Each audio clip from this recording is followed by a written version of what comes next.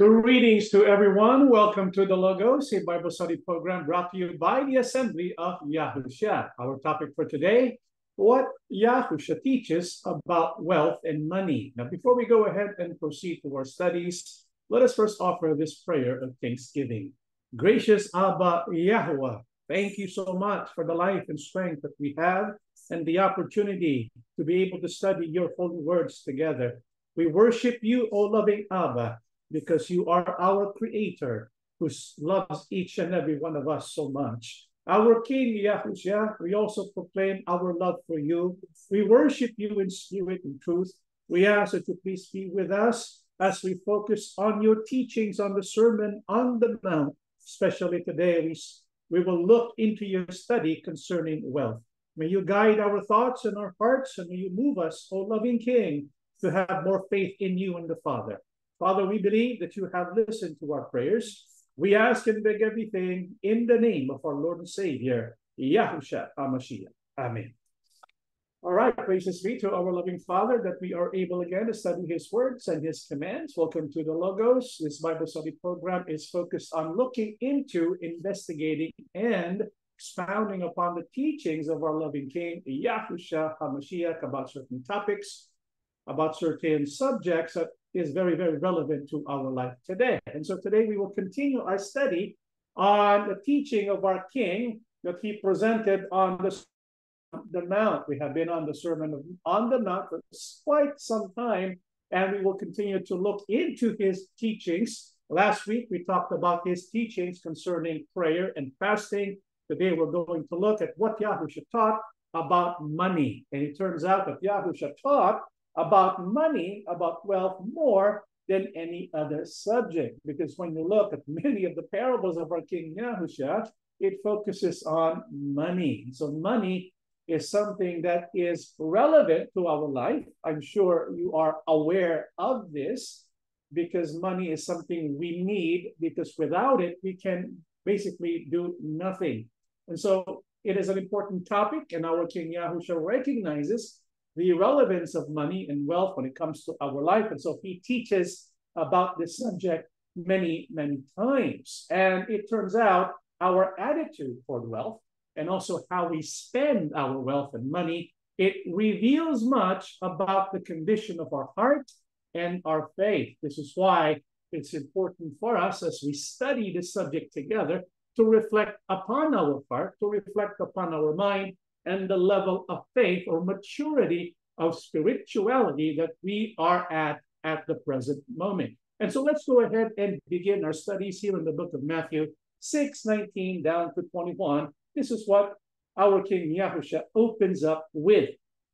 Don't store up treasures here on earth, where moths eat them and rust destroys them, and where thieves break in and steal. Store your treasures in heaven, for moths and rust cannot destroy, and thieves will not break in and steal. Wherever your treasure is, there the desires of your heart will also be. And so this is the first installment of Yahusha's teaching on the Sermon on the Mount about wealth, about money. It begins by saying, do not store up treasures here on earth. Now, what does our King teach us here? What is this all about? Is our King Yahusha teaching us that we should not have savings, or that it's wrong and a sin to invest our wealth? Is Yahusha teaching against savings? Because when he says, do not store up treasures here on earth, it appears that that is what he is teaching. However, when we look at the scriptures, when we look at the whole body of the Word of God, the Old Testament, the New Testament, it teaches us the following about money. In the book of Proverbs 13, verse 11, dishonest money dwindles away, but he who gathers money little by little makes it grow. And so we know Yahuwah has nothing against making money grow. In fact, it's a wise thing to do, and it's also expected for us to be able to grow our wealth, grow our money, so that we can be considered a righteous or good man. In the book of Proverbs 13:22, a good man leaves an inheritance for his children's children, but a sinner's wealth is stored up for righteous. The Bible tells us that when it comes to the acquisition of wealth,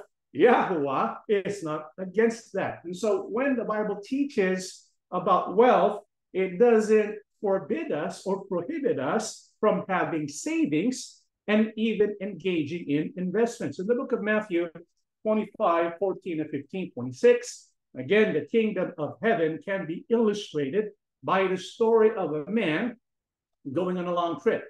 He called together his servants and entrusted his money to them while he was gone.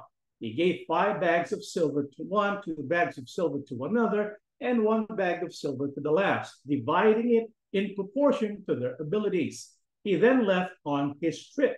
But the master replied, "You wicked and lazy servant, if you knew I harvested crops I didn't plant and gathered crops I didn't cultivate, why didn't you deposit my money in the bank? At least I could have gotten some interest on it." And so here our king gives a parable about the kingdom of heaven. Now, when it comes to a parable, of course, the main teaching is not always the literal aspect of the parable. And so our King Yahusha is not teaching about investing here. However, he uses investing on earth as the way by which to convey a message about the kingdom. So this tells us our King Yahusha does not forbid, but looks favorably upon wise use of money, which includes investments and savings. And so when we look at the collective body of the Holy Scriptures concerning what it teaches about wealth and wealth management,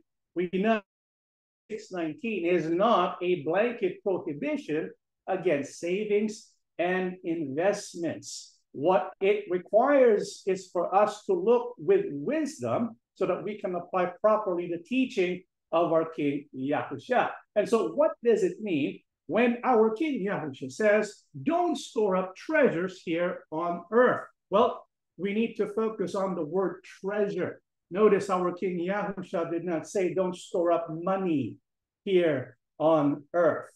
What is he saying? Don't store up treasures here on earth. You see, the word treasures here surely involves possessions, but it's not the same as possessions. Instead, it refers to the accumulation of things as a focus of joy.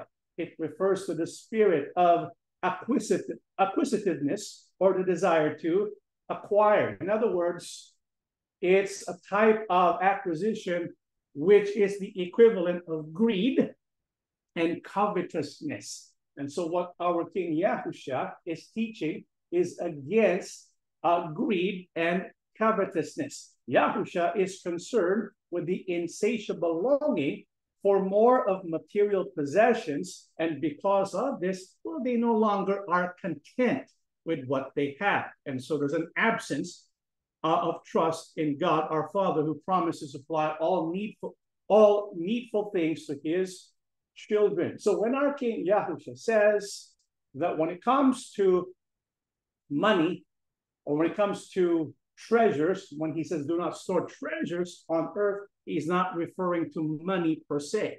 Money per se is needed in life, because without it, there's nothing we can do. However, we should make sure that money does not become our treasure. You see, money becomes our treasure when we begin to love it. Do you see the difference? We need money, but we should not love money. There's a big difference. Hebrews 13 verse 5 teaches, keep your lives free from the love of money and be content with what you have, because God has said, never will I leave you, never will I forsake you. And so treasure is considered what you desire with your heart. And so it involves this affection, this emotion called love. And so when a person begins to love money, that's the problem. When your treasure is your money, then you are storing treasure on earth. Now, how can we tell if a person loves money? Well, they're never content with what they have. And so what do? They accumulate and accumulate and accumulate. They add more and more and more to their savings. In other words, they're not willing to let go of that money. So their money or their wealth has possession of them.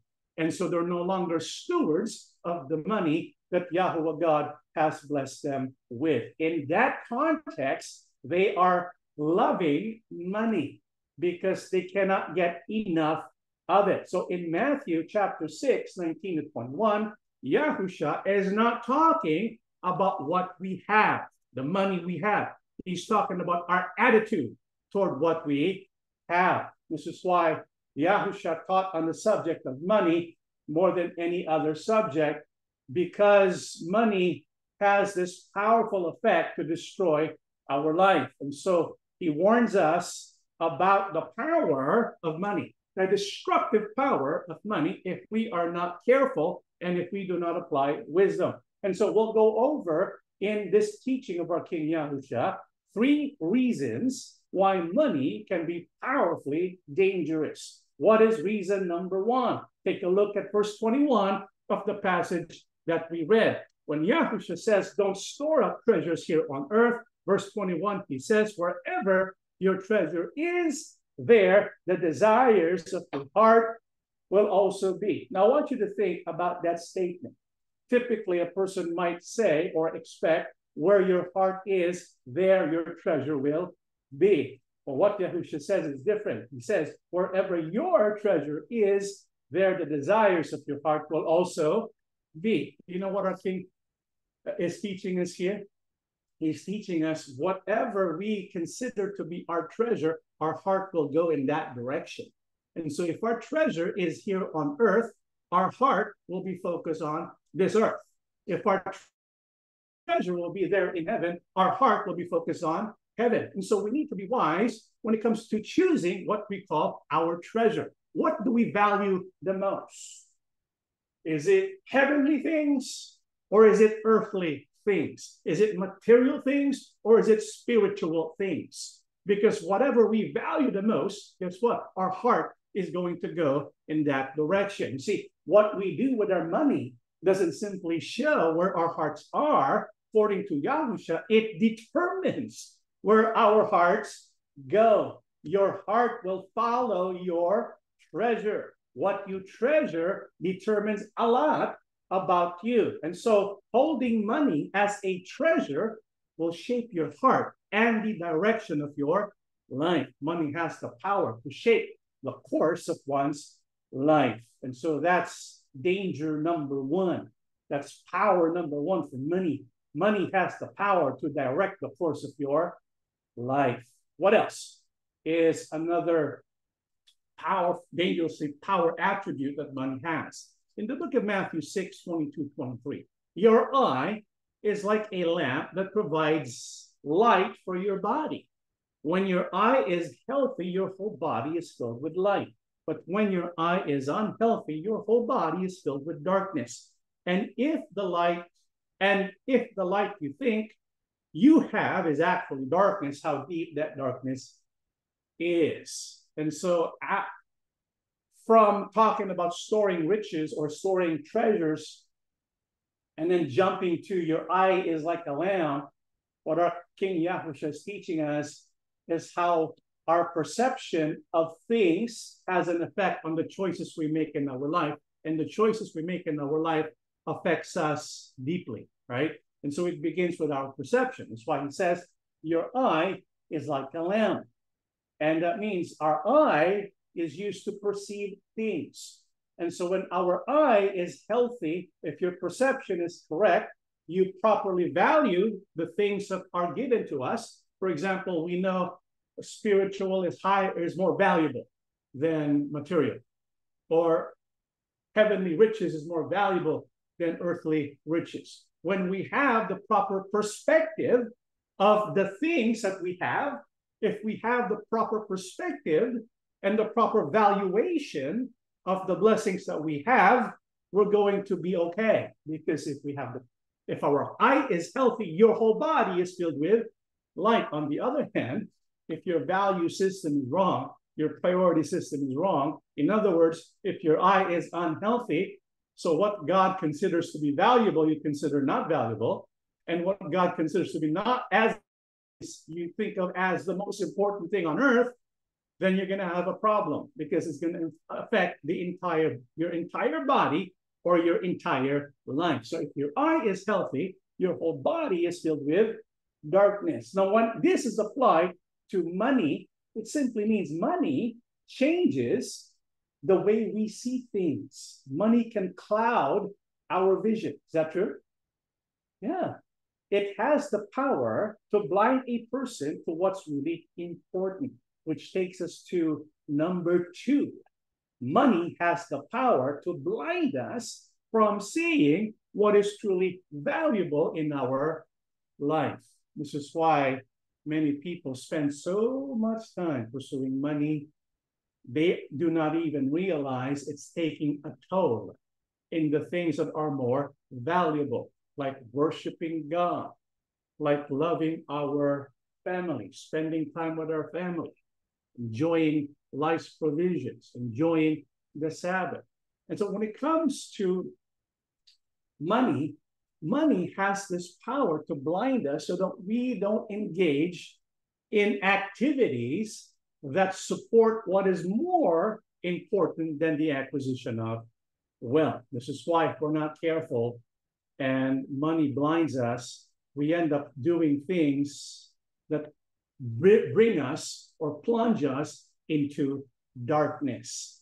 This is why love for money will bring a person into a dark moment or dark experiences in his or her life.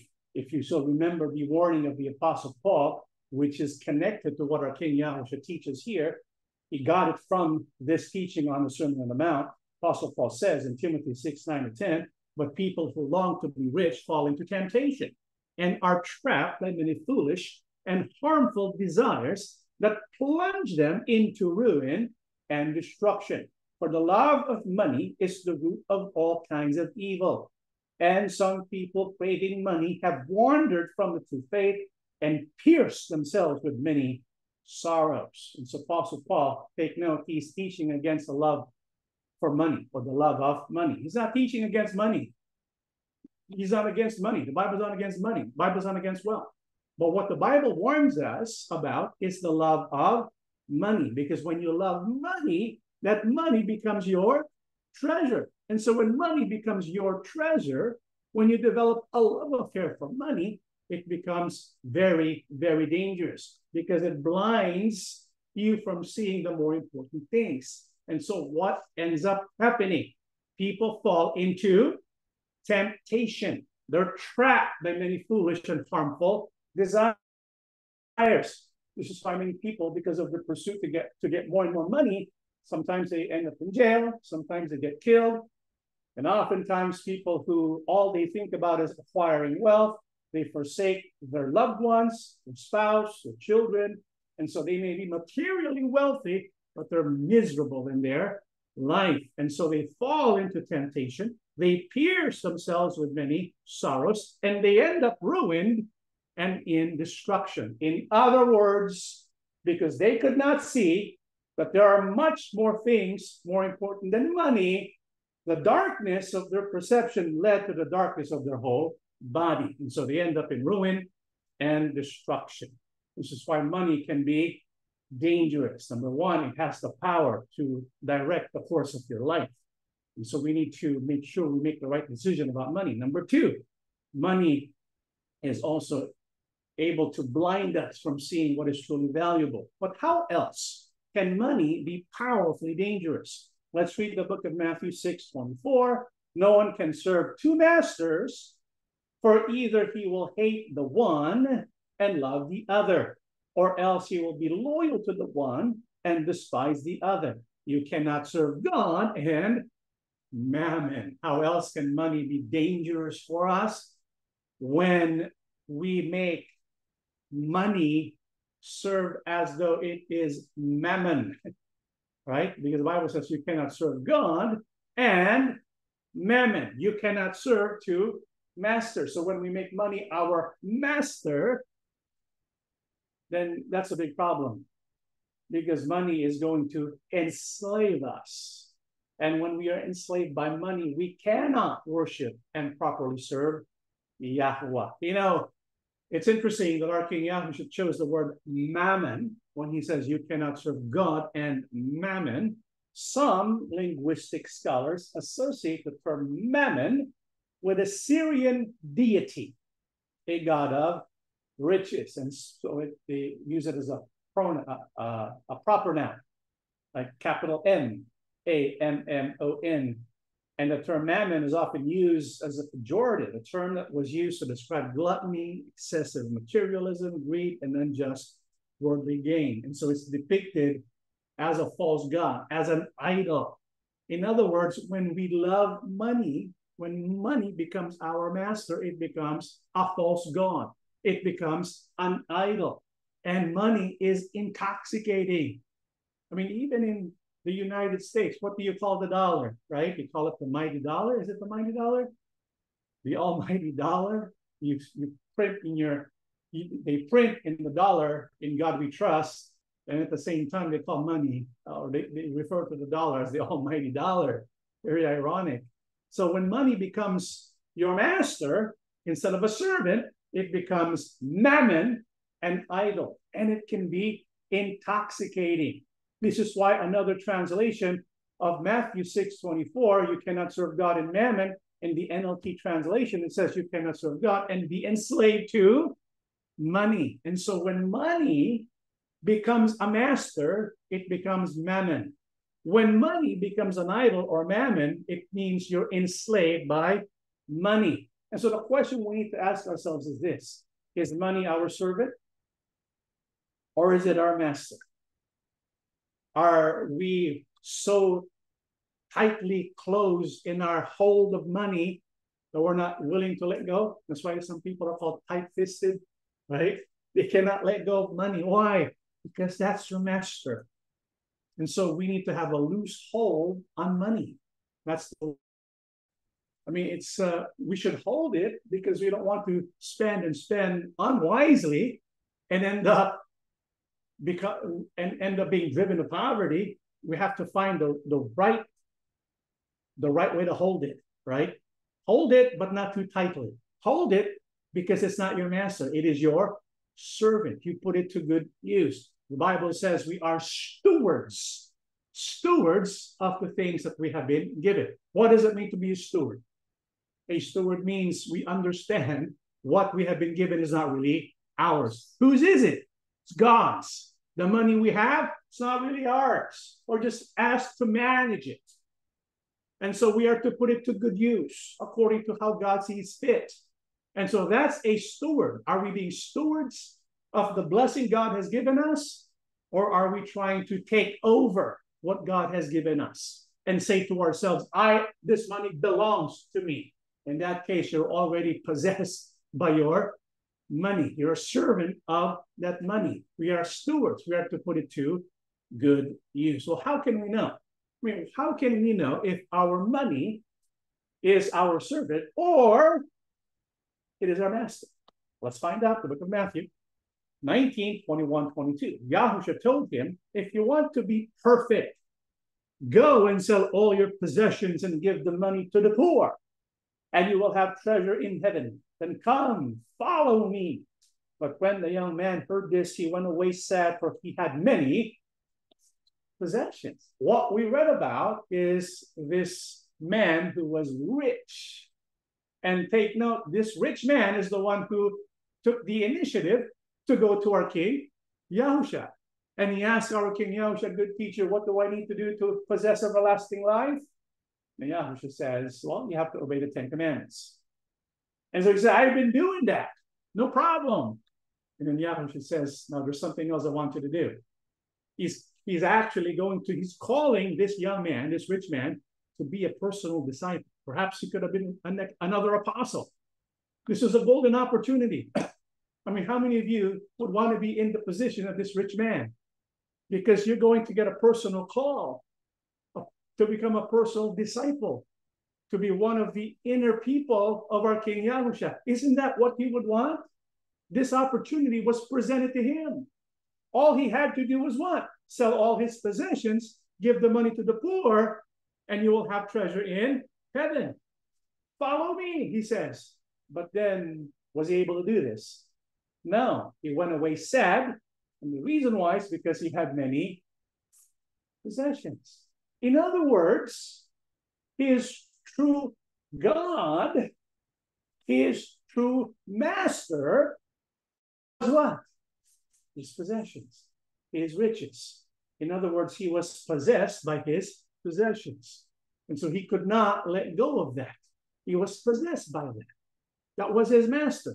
And so he could not go and follow Yahusha to be his new master. So he had to make a choice. Who really is my master? Is it Yahusha or is it Mammon? For him, it was Mammon. And so he could not follow King Yahusha. And so, brethren, we should not let our possessions possess us. And so how can we recognize a true servant of God who is not possessed by their possessions? Well, in the book of Proverbs 3:9-10, honor Yahuwah with your wealth and with the best part of everything you produce. And he will fill your barns with grain, and your vats will overflow with good wine.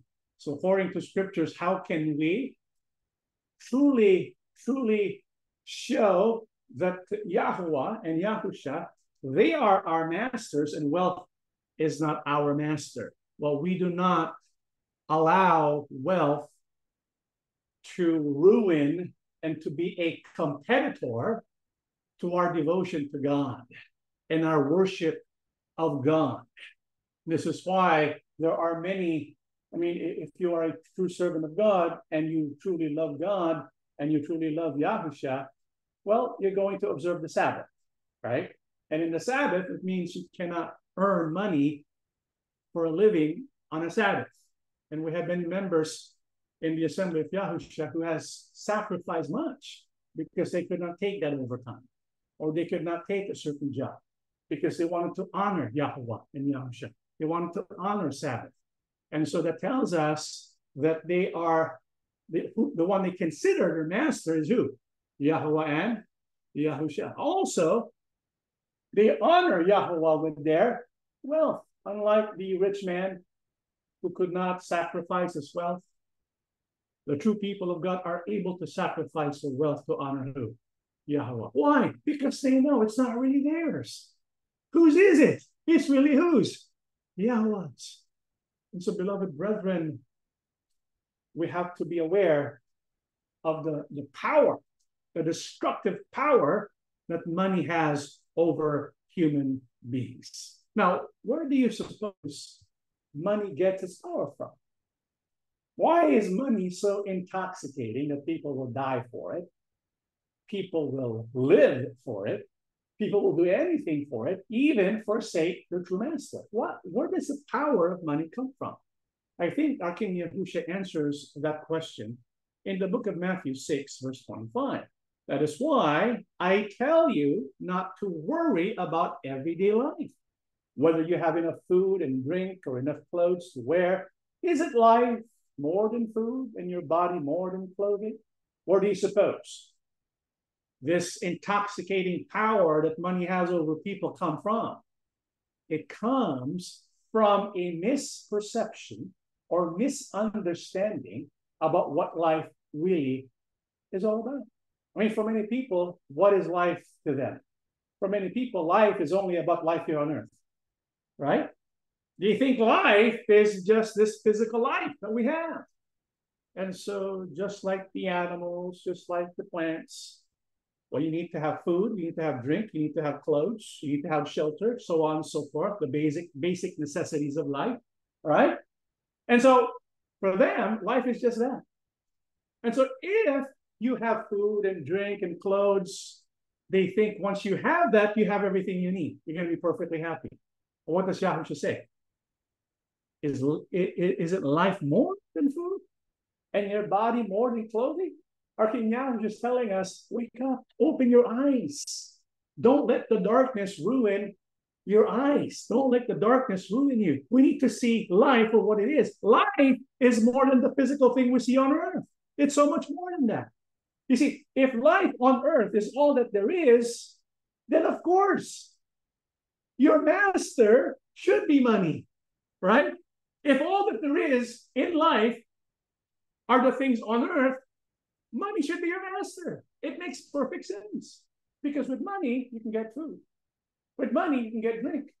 With money, you can get nice clothes, right?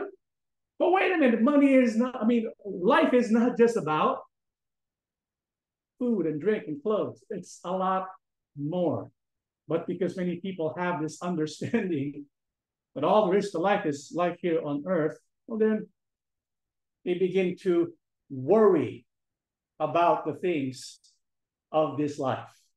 And so they begin to worry, how am I going to get that food, that drink, clothes? Is it important to get food, drink, and clothes? Yes. Is it important to have money? Yes. But don't worry about it. And so one of the things I want to ask is, do we have a worry problem? Do you have a worry problem about the things in this life? If we're going to be honest, I think some of us might say, yeah, especially when there's poverty, there's hardship, right?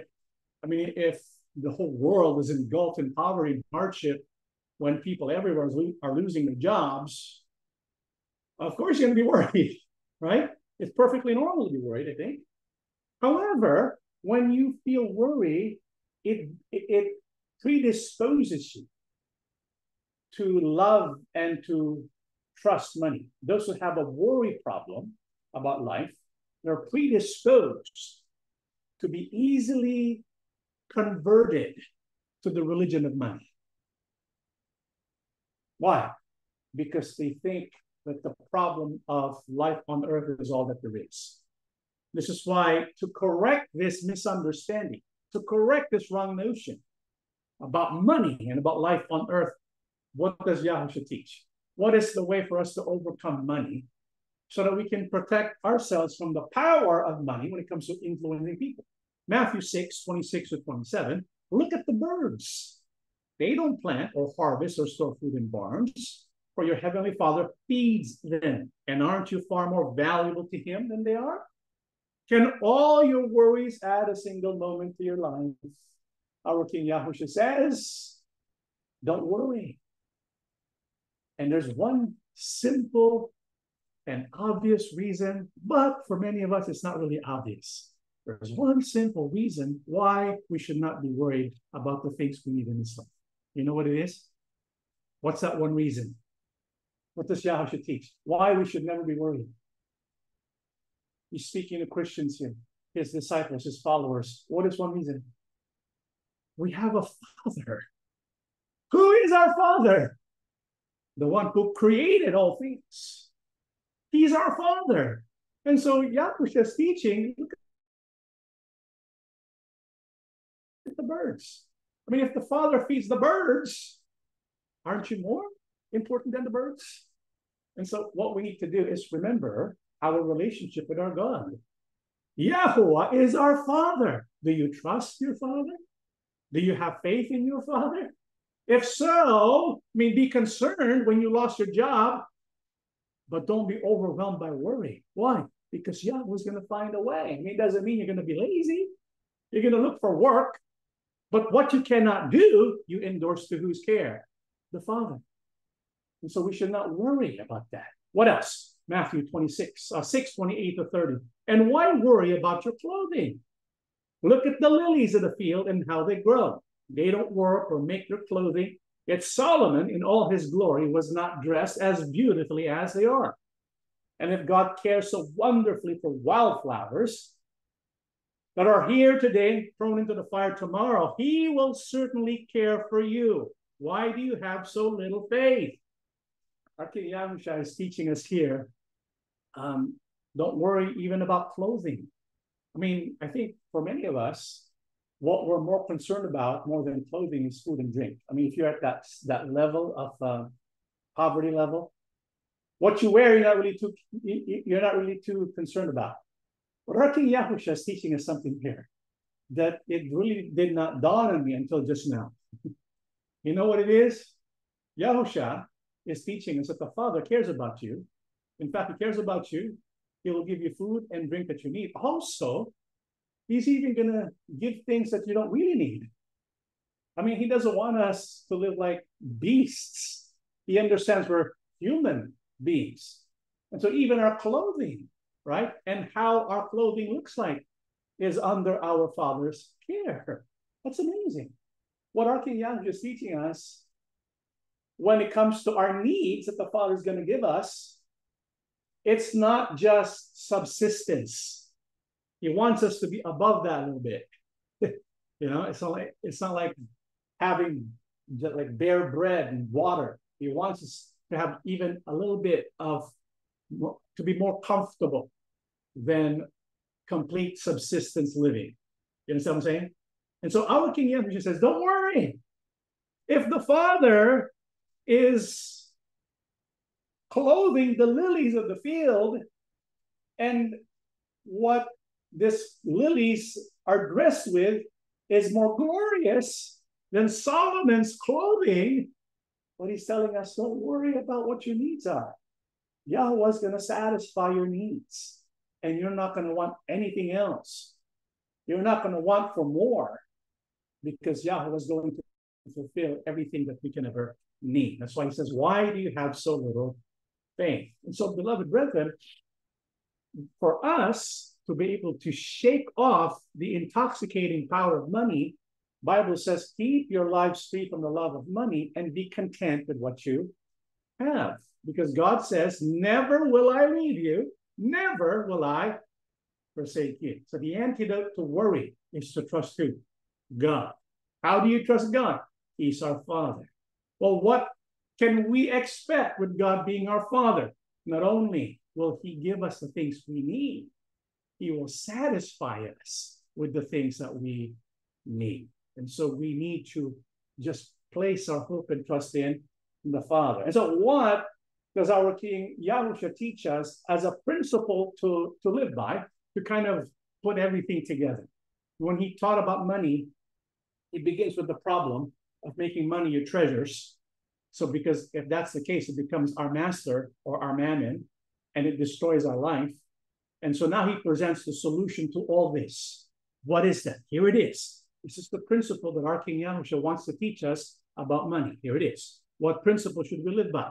Matthew 6, 31 to 34. So don't worry about these things, saying, what will we eat? What will we drink? What will we wear? These things dominate the thoughts of unbelievers. But your heavenly Father already knows all your needs. Seek the kingdom above all else and live righteously, and he will give you everything you need. So don't worry about tomorrow. Tomorrow will bring its own worries. Today's trouble is enough for today.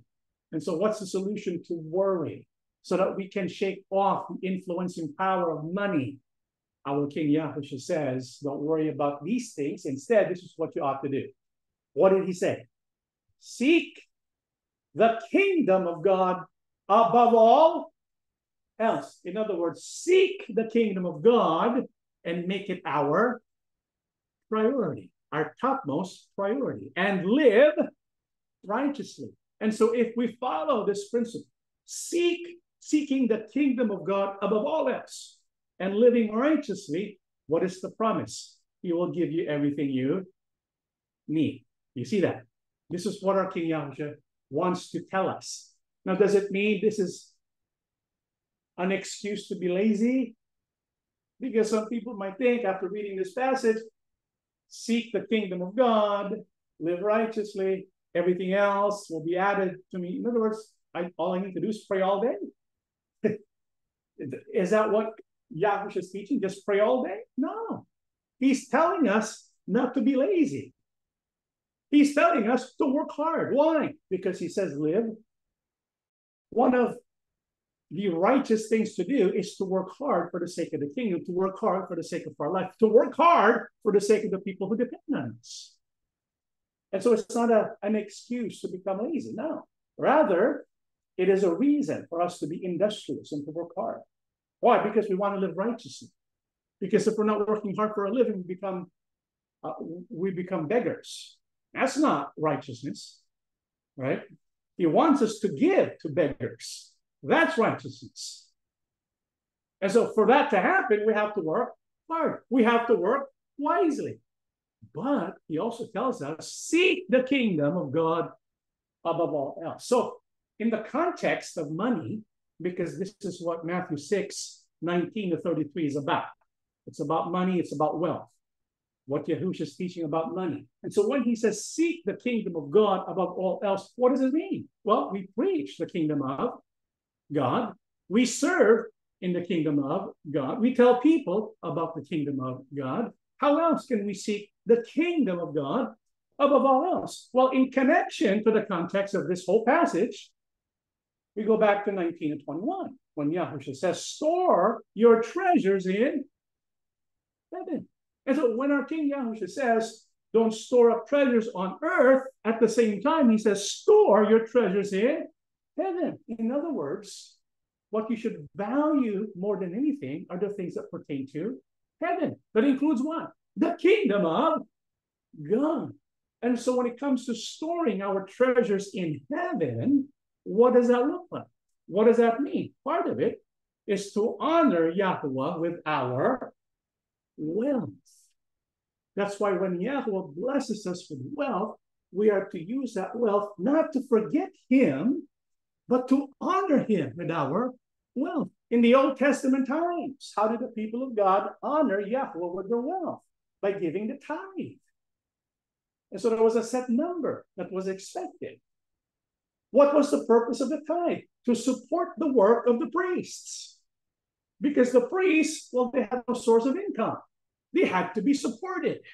During our time today, the principle still applies. The number 10%, of course, is not binding, but the principle and the spirit of that law, of that command, still applies today.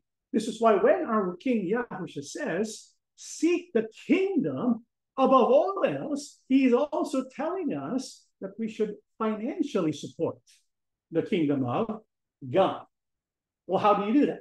How do you financially support the kingdom of God? Well, one way to seek the kingdom of God is by financially supporting active ministries, like an active ministry that proclaims and rehearses the gospel. You see, there are many ministries that we can support financially. Because one of the ways, the expectation of God for his people is to support ministries financially, because without financial support, well, how is that going to be sustained? In the Assembly of Yahusha, we are truly thankful to the Father because he supports his ministry for the kindness of people who give. And, that is to be expected. Yahweh will provide. And we're thankful for those who give to the Assembly of Yahusha. But there's also other ministries. What are the ministries that we should support? The ministries that proclaim and rehearses the gospel. What do you mean? Well, those who support and those who seek the kingdom of God, they understand what the meaning of the kingdom of God is. What is the kingdom of God? The kingdom of God is the restoration of God's rule over the earth. And so it's part of the complete gospel message. Do you know what the complete gospel message is? Many people only know the first part of the gospel message. What's the first part of the gospel message? Redemption. The death, burial, and resurrection of our King, Yahusha, redemption. But is that all that there is to the gospel? No. There's also the work of what? Restoration. This is why the Spirit was sent. This is why in the future, Yahusha is going to return and restore everything. So the gospel is about the work of redemption and restoration, preaching and rehearsing the Moedim. This is what we do in the Assembly of Yahusha. And ministries like this should be financially supported by the people who are being served by the ministry. Is this what was practiced back then? Take a look at 2 Corinthians 9:7-9. You must each decide in your heart how much to give. And don't give reluctantly or in response to pressure. For God so loves a person who gives cheerfully, and God will generously provide all your need. Then you will always have everything you need and plenty left over to share with others. As the scriptures say, they share freely and give generously to the poor. Their good deeds will be remembered forever. And so when it comes to honoring Yahweh with our wealth, when it comes to treasuring, setting our treasures in heaven, Apostle Paul reminds us, Yahweh will never forget that kind of work. And so what is expected from those who worship Yahweh and Yahusha? Bible says you must each decide in your heart how much to give. Before, it was already set. Whether you like it or not, you have to give 10%, right? Today, Bible says each must give according to one's heart. Or if you're going to give with your heart, well, that means you're going to plan it. You plan what you're going to give. You don't just make it up on the spot, because if you do that, you're probably responding out of pressure. In advance, you determine what is in my heart that I want to give. How can I show to Yahweh that I trust not in wealth, but in him? Well, we already determined in advance what we're going to give according to our heart, so that when we give, we do so cheerfully. Yahweh loves those who give cheerfully, not those who give out of pressure because somebody tells them, can you give? This is why we don't do that in the Assembly of Yahusha. It's up to you to give, right? The Bible says those who give, Yahweh will not forget what they have done. They will always have everything that they will need and plenty left over to share with others. This is the promise of our Father. And so, because of this, what does Apostle Paul also teach? Timothy 6:17-19, command those who are rich in this present age not to be haughty, nor to trust in uncertain riches, but in the living God, who gives us richly all things to enjoy. Let them do good, rich in good works, ready to give, willing to share, storing up for themselves a good foundation for the time to come, that they may lay hold on eternal life. As Apostle Paul is teaching, we should be good stewards of our riches and wealth. How so? Don't trust, don't love money. Why? Because they are uncertain. Instead, what should we do? Be rich in good works, ready to give, willing to share, storing up for ourselves a good foundation. Now, who is in the mind of the Apostle Paul? Well, in this passage, it's specifically those who are rich enough, because there are people who have their needs met, and so they have savings. Like what we said, it's good, it's wise for you to have savings. But when we begin to budget what we receive, we have for our needs, we have for savings. Are we also storing up for heaven? Are we also storing up a good foundation for the life that is to come? Is that part of our budgeting? Because that will determine what is in our heart. That will determine the level of our faith. Do we trust in uncertain riches, or do we trust in the living God? Yahusha says, do not trust in uncertain riches, because riches, moths eat them, rust destroys them, thieves break in and steal. And the truth of the matter is, whatever we keep here on earth, when we die, you lost that forever. But what we store up in heaven, we keep that for the rest of our life. That's why Yahusha says, store treasures in heaven, where moths and rust cannot destroy, and thieves do not break in and steal. And so our mindset, according to our King Yahusha, is the kingdom of God. This is why we pray. We pray for the kingdom to come. We're praying and rehearsing the Moedim, because when we rehearse the Moedim, we're practicing what it's like to live in the kingdom. We are praying and expressing our faith that the kingdom should come. And so what should be our mindset? In the final passage of our studies, Colossians 3:1-4, since you have been raised to new life with Christ, set your sights on the realities of heaven, where Christ sits in the place of honor at God's right hand. Think about the things of heaven, not the things of earth. For you died to this life, and your real life is hidden with Christ in God. And when Christ, who is your life, is revealed to the whole world, you will share in all his glory. Beloved brethren, the reason why money has an intoxicating effect on people, this is why people are so prone to worship it, to serve it, to trust it, and to love it, is because they think all that there is to life is life here on earth. So all we think about is life here on earth. Yes, we should be responsible. Yes, we should address the problems we face on this earth. Yes, we need to do our duty as a father, as a mother, as a parent, as a husband, as a wife. Yes, we have responsibilities on earth, and we fulfill our duties on earth. But at the same time, we should set our sights in the realities of heaven. Think about the things of heaven, not the things of this earth. In other words, we live on earth, but we should live for heaven. And so our attitudes should reflect that. Our hearts should reflect that. Why? Because our real life is not for this earth. Our real life is who? It's Christ. It's Yahusha. So when Christ, who is your life, is revealed to the whole world, you will share in all his glory. That is our lesson. Let us stand and we shall pray together. Gracious Father, Yahuwah, thank you so much for the blessings that we have received. Thank you for imparting wisdom upon your people, teaching us how to manage our wealth in a way that is pleasing to you. We ask that you please bless your people all over the world. Help us that we might be able to fulfill our duties, especially towards the advancing of the kingdom. May you bless your people with jobs and livelihoods that will enable them to prosper. It is you who is the source of all good things. We ask that you please prosper your people all over the world. Yes, there's so much hardship and poverty going on. There are people losing their jobs. There are people who worry sometimes. Father, we turn to you, for we acknowledge you are our God. You are our Elohim, and your name is Yahuwah.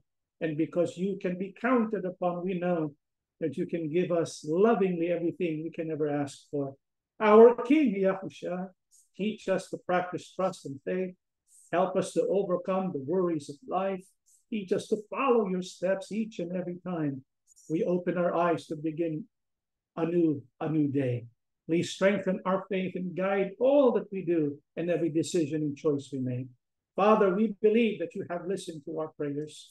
We ask and beg everything in the name of our Lord and Savior, Yahusha HaMashiach. Amen.